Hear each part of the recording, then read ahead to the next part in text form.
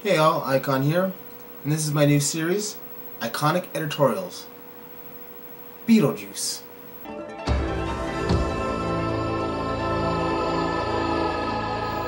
Beetlejuice is one of the most iconic movies of the 80s, with its mesmerizing imagery, outstanding performances, and out-there plot. With that being said, I do have a few questions that have been on my mind since the first time I saw this when I was 6 years old. Now, I'm not bashing the movie. By all means, it's actually a really good movie, and it's one of the few movies I actually like by Tim Burton. The only thing that I ever hear people complain about is that they just can't seem to wrap their minds around what's with all the Caribbean music.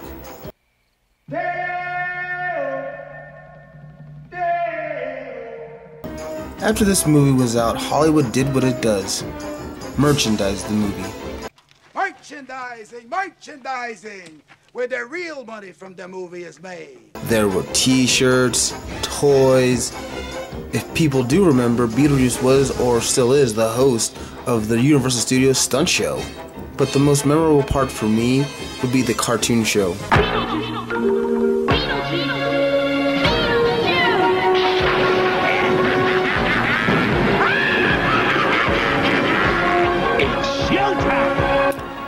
Turning Beetlejuice into a hero and not a villain. The cartoon show easily split off from the original material, creating its own success. Before I get to my point, the plot. While on vacation, Barbara and Alan Maitland drown and die due to this fuck-off dog. Their ghosts return to their home and are confused as to what's going on. They can't even leave the house. If they do leave the house, they're transported to Saturn, where giant sandworms want to eat them. Shortly after this, the Dietzes, a yuppie, artsy family from New York, moves in. After trying to unsuccessfully scare them out of their house, a freelance bioexorcist ghost named Beetlejuice offers to help the Maitlands, but they find him too intense and deny him.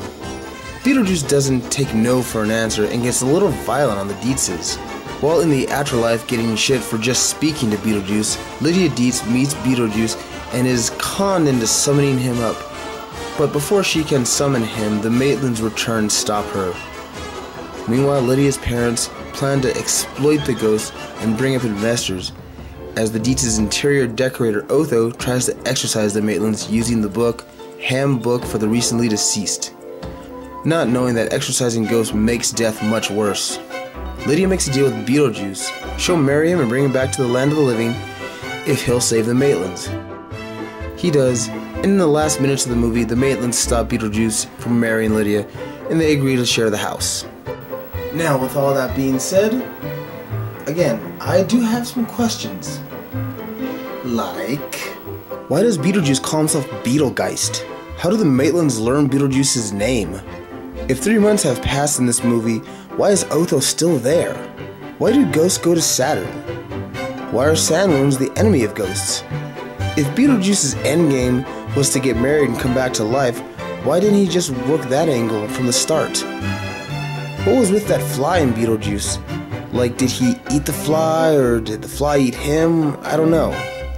Beetlejuice's name, I'm guessing, is like a magic name, so you can't just tell someone that name. But if he's charading his name, isn't that pretty much just like telling his name? Why didn't that fall kill Charles Dietz? Why did Lydia want to kill herself? She has a reason, but it's extremely vague. Again, I'm not bashing this movie. It's a really good movie. It's enjoyable big time. Those are just some things that I've always asked myself. Anyway, I hope you enjoyed this video. Happy Halloween.